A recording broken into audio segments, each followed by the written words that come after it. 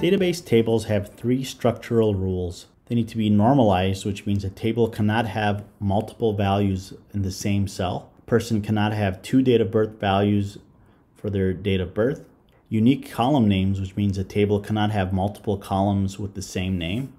A unique column or key is used because it creates a non-clustered index by default, which makes querying data faster, and it makes it easier for the database to find the results that you're looking for.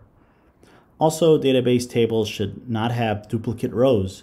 A table cannot have multiple rows with the exact same data, and if data is duplicated, then it's easy to miss one of the duplicates when you're updating records, or it could lead to different copies having different information, and this could cause confusion or errors further down the line. Relational databases follow the data independence rule, where rows and columns do not have to be in any specific order. The order of the data has no effect on the results of the database query. And with data independence, DBAs or database administrators can optimize the database for fast insertion and retrieval of data without affecting the database query results.